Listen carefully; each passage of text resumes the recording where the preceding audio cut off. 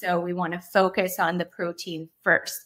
And so a really good rule of thumb for people for the rest of their lives is we eat the protein first and then kind of move on to the other parts of our meals. Second in command would be like non-starchy veggies or fruit. And then those starches are kind of the last thing that we eat on our plates. Are you ready to transform the way you communicate about nutrition with your patients? Welcome to Exam Room Nutrition, the podcast where the worlds of nutrition, medicine, and communication collide. Whether you're a seasoned physician or a healthcare student, this podcast is for you. So stick around and let's make our patients healthier, one exam room at a time. Welcome back to the Exam Room Nutrition Podcast. I'm your host, Colleen Sloan. I'm a registered dietitian and pediatric PA. I wanted to start off today by giving you guys a couple of statistics that are quite alarming. More than 2 in 5 adults in America have obesity. That's 42.4% of our population, according to the NIH. And overall, more than 2/3 of the United States adults are overweight or have obesity. Why am I giving you these statistics today? Well, our discussion today covers the topic of bariatric surgery. About 256,000 bariatric surgeries were performed in the United States in 2019. That actually represents less than 1% of the country's currently eligible surgical population, according to a 2021 article. It seems like there's a disparity between the number of people or individuals who might qualify for bariatric surgery and those that are actually getting it done. Now, there are so many reasons why weight loss surgery is underutilized, but a big one is the stigma behind it. Some people may feel that it's a cop-out or it's the easy way out. And even us as clinicians, we might not be properly educated on the indications for it and how it can help so many people to have successful weight loss journey. So today's guest is an expert in the field, professionally and personally. So I'd like to welcome Samantha Barone to the show. She's a registered dietitian and board certified expert in obesity and weight management. With her own inspiring journey of losing over 160 pounds through gastric bypass surgery, she founded Beyond Bariatrics Nutrition to support others in achieving long-term weight maintenance after weight loss surgery. You can follow her on Instagram at Beyond Bariatrics Nutrition. Samantha, I'm so grateful for you for giving us the gift of your time today. Welcome to the show. Thank you so much for having me. I'm super excited to chat with you. Being in pediatrics, this isn't a huge topic for me, although we do have a growing population of children suffering with obesity. So I'm really excited to learn from you. How can clinicians support their patients and families who might be considering bariatric surgery? Yeah, I think you really hit the nail on the head there in your intro, saying that even as clinicians, educating yourselves properly, I think there's a big gap in the knowledge and education when it comes to bariatrics, even within the medical community. And a lot of clinicians who don't work within the bariatric community don't really know a whole lot of the details. So going to the sources that are really going to give them the best possible information, like the ASMBS, that's the American Society for Metabolic and Bariatric Surgery. They have fact sheets on their website. It's really easy to find, asmbs.org. And you can get all of that good factual information there. If you're not sure if your patient would qualify for a bariatric surgery, you can find that information there as well. And patients can get really great information from there too. But really understanding the disease of obesity and understanding that there is a population of people that are unable to lose a significant amount of weight from just, hey, eat less and exercise more. And I think that gets thrown around a lot in the medical community with, maybe great intentions behind it. And I think, there's certainly plenty of people that can benefit from some information like that. But people who truly have been struggling with the disease of obesity for years and years, it's a huge step for them to even consider going into something like having bariatric surgery. So being educated enough to really meet them where they're at and say, okay, well, let's think this through, or let's talk it out and see really if you would qualify and what are some of the benefits and maybe drawbacks of that, and really be more supportive and encouraging rather than just initial, kind of poo-pooing the whole concept. That's a good point because most of us in primary care, that's not our specialty, but although we are the ones who are taking care of these patients, oftentimes we don't have the education and the knowledge that we need to give them appropriate advice and suggestions. What would that advice or guidance be that we can give to families during that decision-making for bariatric surgery?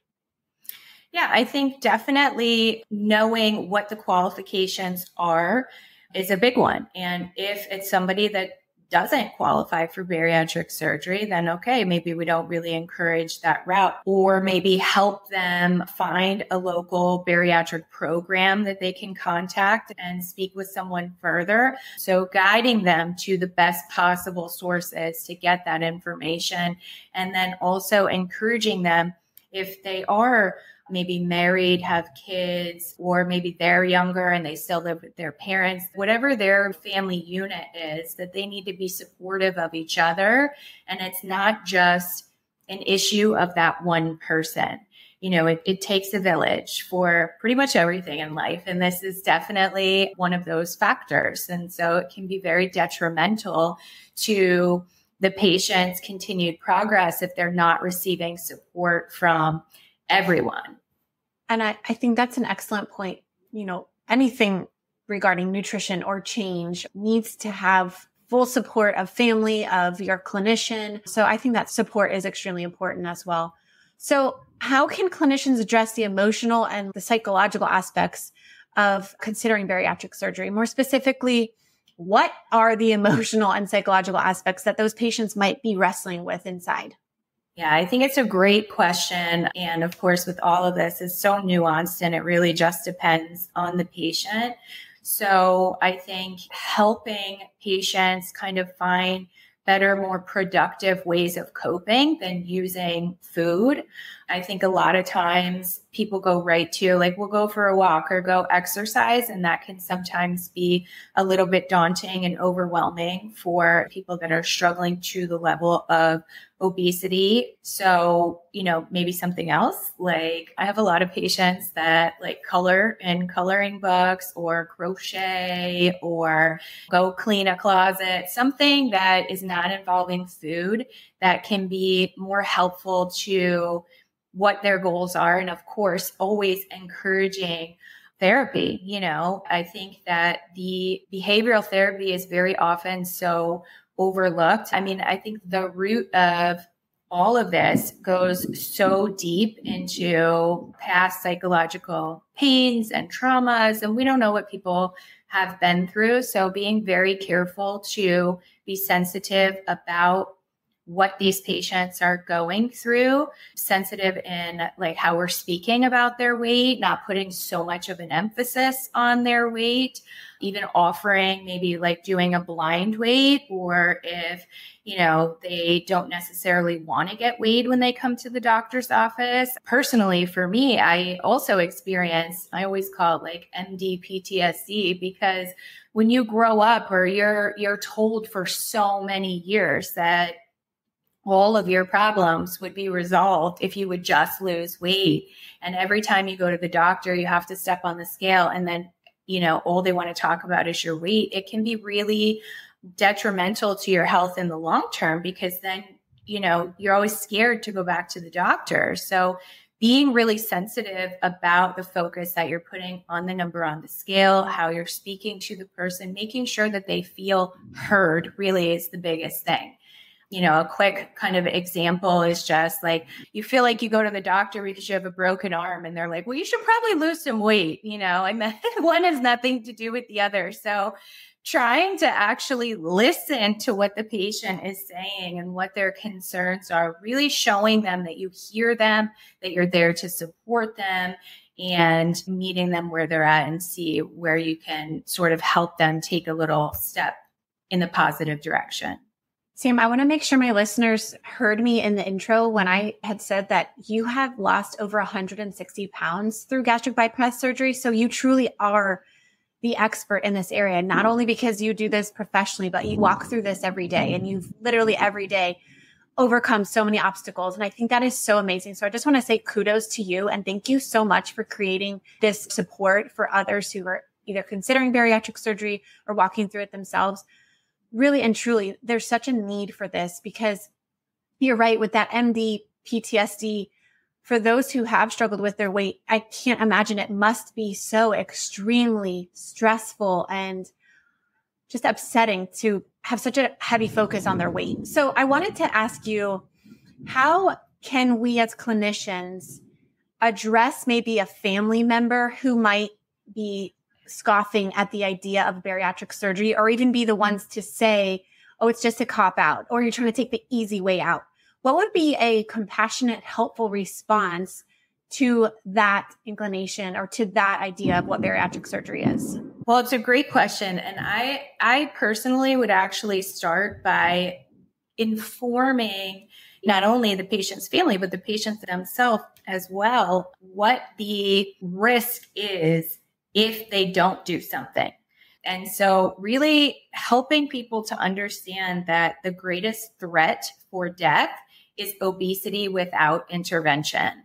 So when you've already tried every diet known to man and you've done every trend and every fad and everything and are still struggling, which most people have, because of course we know that diets and fads are not sustainable.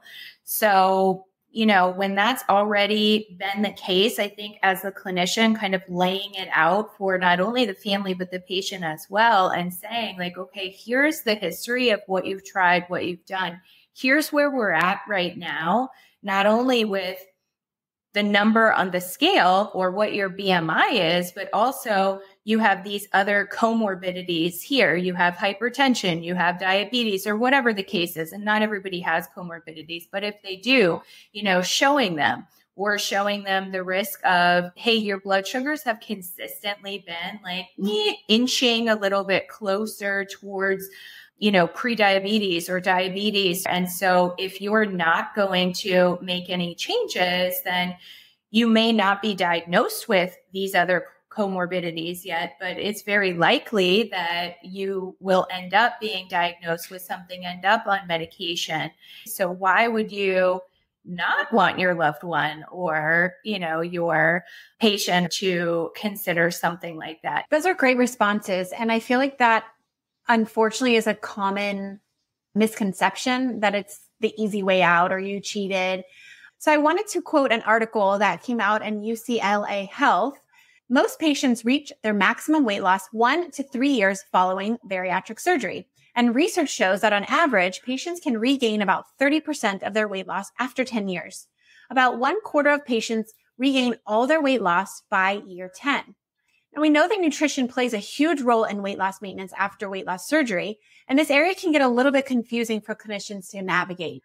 I wanted to get into the details of nutrition because a lot of primary care clinicians are going to be the first ones that a patient will come to and ask them what foods they can eat, what foods they can't eat. And I know that there's been some inappropriate or inaccurate food recommendations that have been given that can be very detrimental. Talk to us a little bit about some of the key nutritional guidelines that patients should follow after bariatric surgery. Yeah, I think just understanding that nutrition in general is so very nuanced and that every person is different. And that's no different when it comes to bariatric. The biggest thing to understand is that certainly it's pretty hard to, gain weight per se during that first 6 months to a year after surgery, just simply because of the nature of the surgery and the fact that they're just physically not able to kind of eat the amount of calories that would put them in a surplus.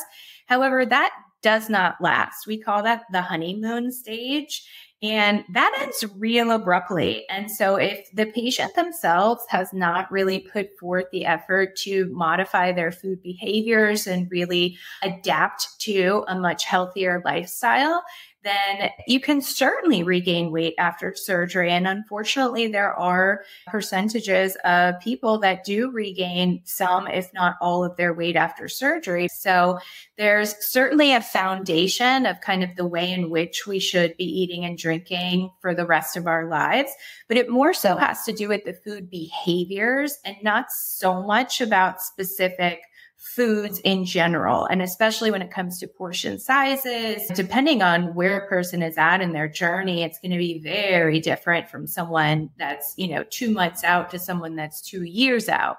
So it really kind of just depends. But some really great, solid foundational information regarding the food behaviors is so, so important. I think the biggest thing that is a lot of times really difficult for patients to kind of grasp onto, and sometimes hard for people outside of the bariatric community to understand, is that they shouldn't be eating and drinking at the same time. So we separate our food and our fluid.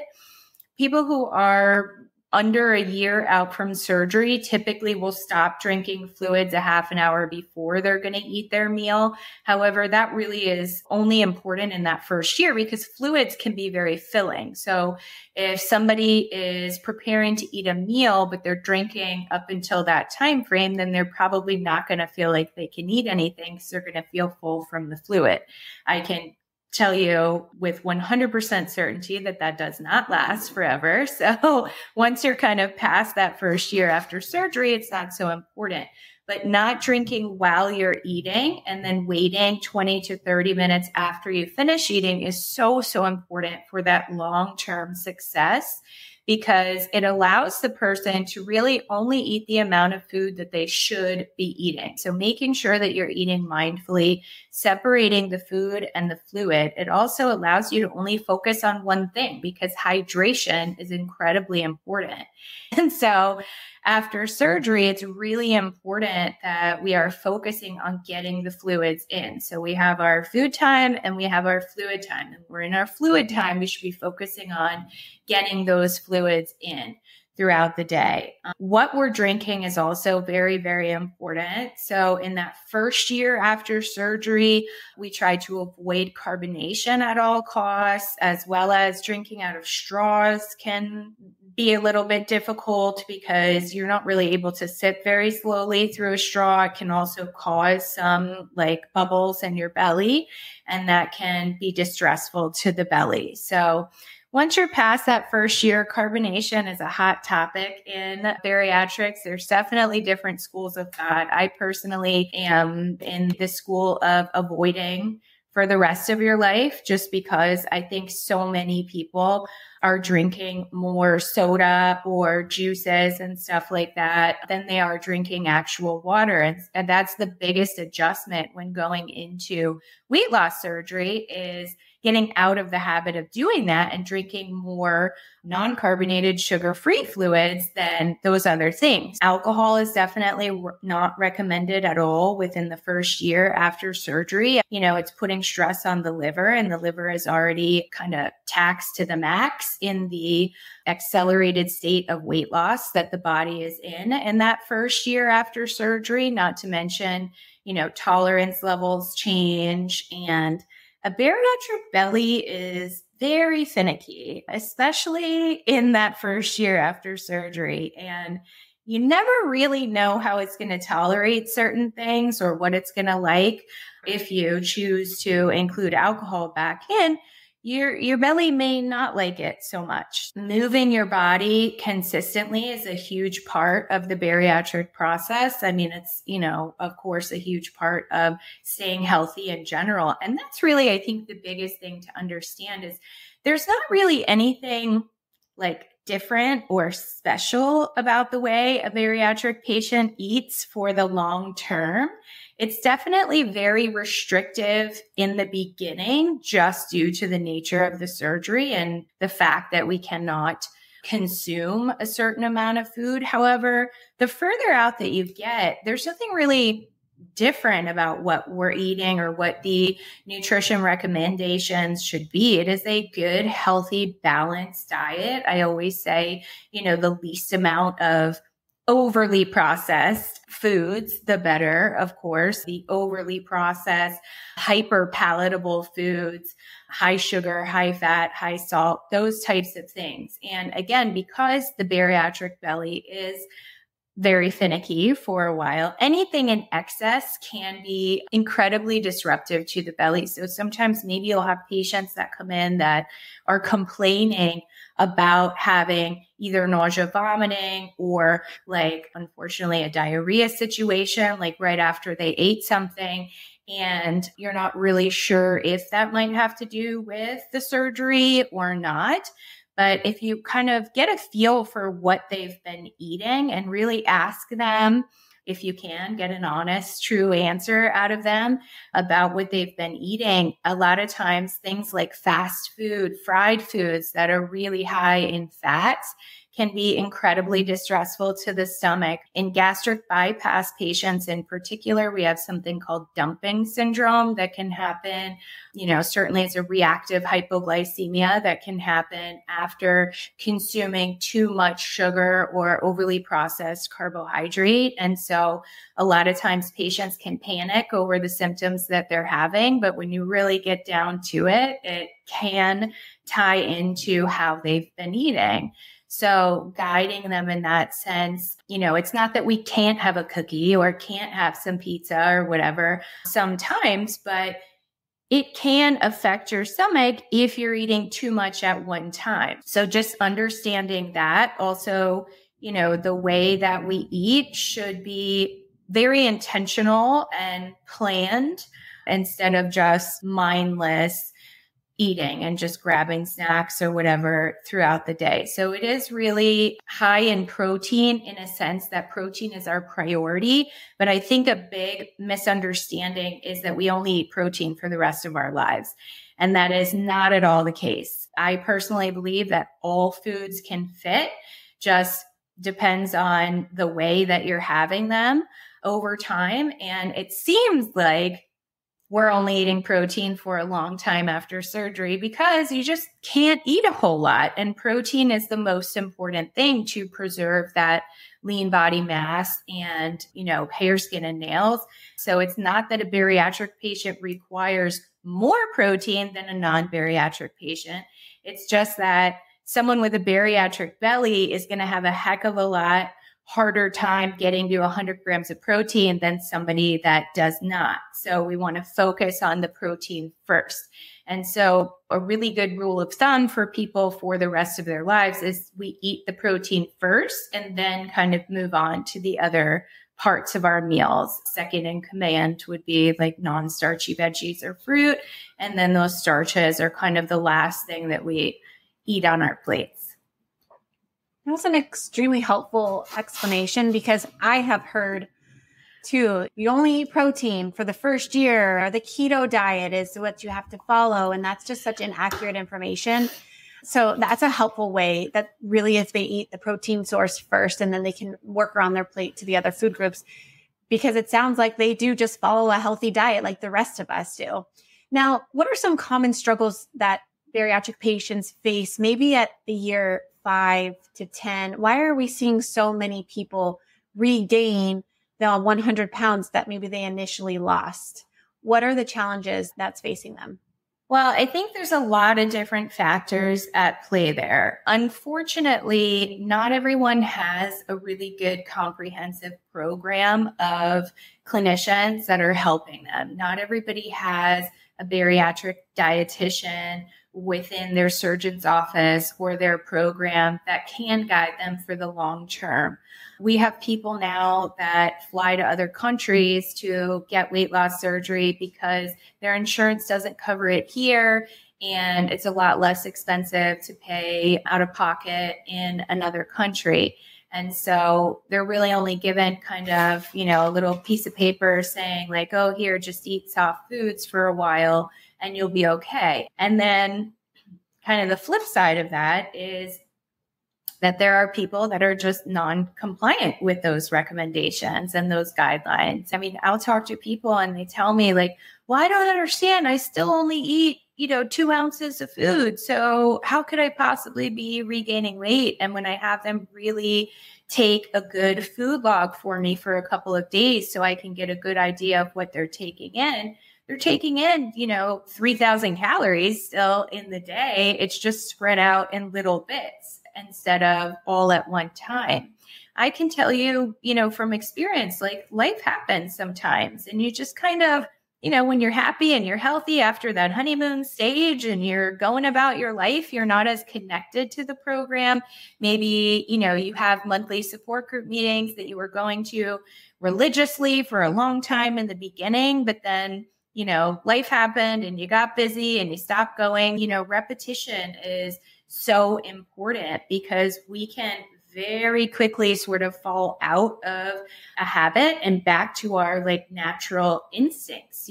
For a lot of us, we have that instinct to use food as a coping mechanism. So in order to maintain the new lifestyle, you have to maintain the consistency of those habits that you're doing. I think what you said is probably the most important thing, and kind of the take-home message that I hope the listeners remember is to really encourage our patients to be followed by a bariatric clinic that has a dedicated team with the psychologist, with the dietitian. That's so important because as general practice clinicians, that's not our role. So I love that you said that because, with everything with food and nutrition, a dietitian is so important. But I really think in the area of bariatrics, you're the most important because there are so many nuances. There are so many specifics. We are trying to really, truly change behaviors while at the same time work with the new anatomy of the patient's body. And I know in a 5-10 minute well check, there's not enough time to get into the nitty gritty details of nutrition. So I love to close out with having my guests tell us the reverse of their recommendations. So what not to do. So what could be the worst or a few worst things to suggest to a patient regarding their diet? I would have to say anything that starts with don't eat X, Y, or Z. That could be don't eat carbohydrates or don't eat more than 1,000 calories a day. All of those things are very common things that our patients tell us that their doctors have told them. And I hear it all the time in private practice that, I just feel like I'm starving all the time because my doctor told me that since I had surgery, I'm not supposed to have more than 1,000 to 1,200 calories a day. And this is a person who's, 5, 10, 15 years out of surgery. That's not enough. Of course you're hungry all day long because you're not eating enough. So instead of saying, don't do this or cut out all carbs, go back to those foundational keys that I told you that are those food behaviors in bariatrics and really just kind of encouraging them to go back to the basic foundation of what they learned, but really shying away from saying, don't do this or don't eat this particular food is never a great piece of advice for anyone really, but also in bariatrics. Samantha, this conversation has been so insightful and helpful, and I hope my listeners have learned some thoughtful, compassionate ways to discuss the option of bariatric surgery for some of their patients. And I know there's so many more things that we can get into with bariatric patients and their weight loss journey. So we would love to have you back to maybe even discuss more specifics on portion sizes, food groups, vitamins, all those things. There are so many things that we can get into. So we'd love to have you back. But Samantha, thank you so much for your time. I know this was a valuable conversation to our listeners. So I'm so grateful for you being here with us today. I am super grateful for being on, and I'm always happy to chat with you about weight loss surgery and all the many things that go along with it. All right, guys, now it's time for my nutrition notes. In this section, I will leave you with a nutrition tip, an encouraging quote, or an interesting case that I think might add value to your day. So my conversation with Samantha, she mentioned that there are some criteria that patients must meet in order to qualify for bariatric surgery, and that you can find that on the website asmbs.org. But I just wanted to leave you with that just so you can have an idea of what that is. So I'm on the website now, and it says that these are the following qualifications for bariatric surgery. For individuals with a BMI greater than 35, regardless of presence, absence, or severity of comorbidities, or it's recommended in patients with type 2 diabetes and a BMI of greater than 30, or weight loss surgery can be considered in individuals with a BMI of 30 to 34.9, in individuals who do not achieve substantial or durable weight loss or comorbidity improvement using non-surgical methods. So hopefully that was helpful for you, and you might be considering some patients in your practice who might actually qualify for bariatric surgery, and that now you are more equipped to have that compassionate conversation and just to let them know what their options might be. Well, I hope you found this content valuable today. If you haven't already, please click the like button down below or subscribe to my channel on YouTube. And if you're listening in on a podcast, I would love if you could just leave me a quick 5-star rating or even write a quick review. This just helps others find this valuable podcast. Well, that's it for today, guys. So as always, let's continue to make our patients healthier, one exam room at a time. I'll see you next time.